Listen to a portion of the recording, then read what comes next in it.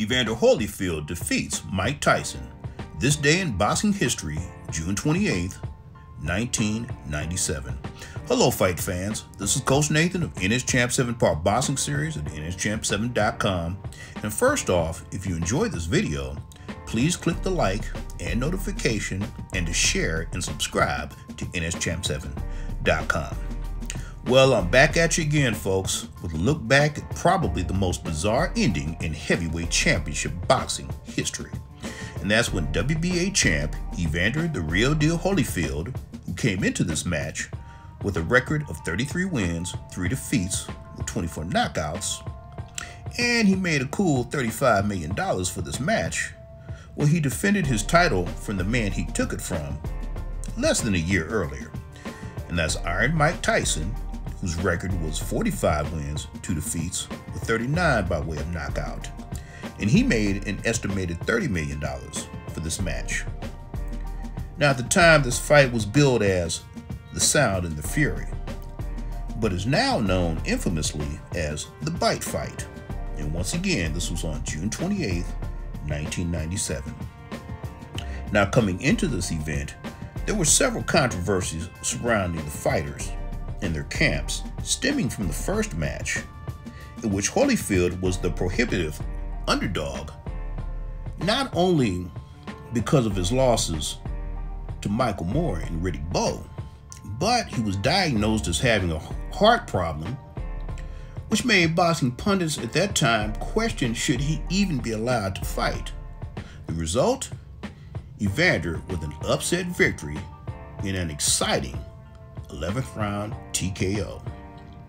Now, this led to a controversy from Tyson's camp for the upcoming rematch, who claimed that referee Mitch Halpern allowed Holyfield to use illegal headbutts through the first match. Now, despite this, the Nevada Commission still assigned Halpern to be the referee in the rematch, but he stepped down, not wanting to cause more controversy, which allowed experienced referee Mills Lane in as a replacement. Now, in this, the second fight, Evander dominated all 3 rounds. In round 2, Tyson was cut by what Lane ruled was an accidental headbutt.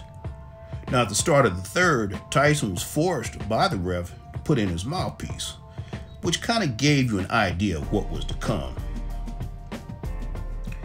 And he was still enraged from the cut from the second round. And sure enough, in a clinch, he bit off an inch of Holyfield's ear and spit it on the ring apron.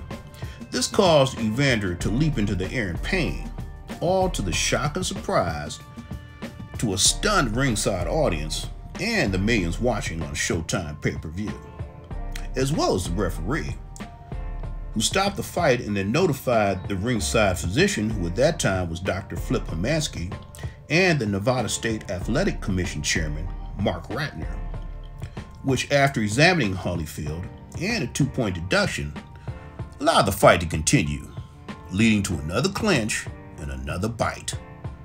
And the Iron Mike meltdown was complete. A bizarre disqualification loss for the former baddest man on the planet. Now, I always admired both of these guys as boxers, but I remember while watching this in real time, the anger that arose, especially after the second bite.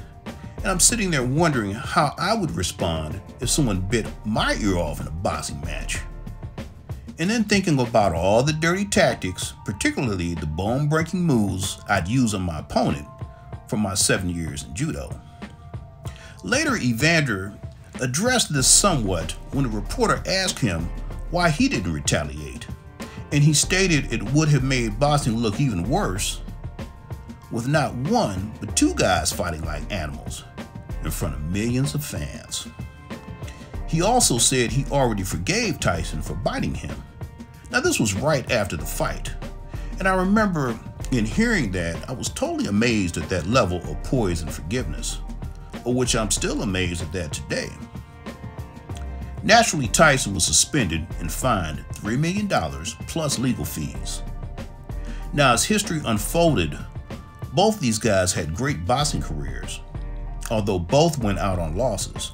Mike's by knockouts from Danny Stewart in 2004, and Kevin McBride on June 11, 2005. Evander, a first-round knockout loss to Bellator MMA standout Vitor Belfort, and that was in the fall of 2021. As of now, both men have reconnected, became friends, and a book was also written about their ring experience called The Fight Bite.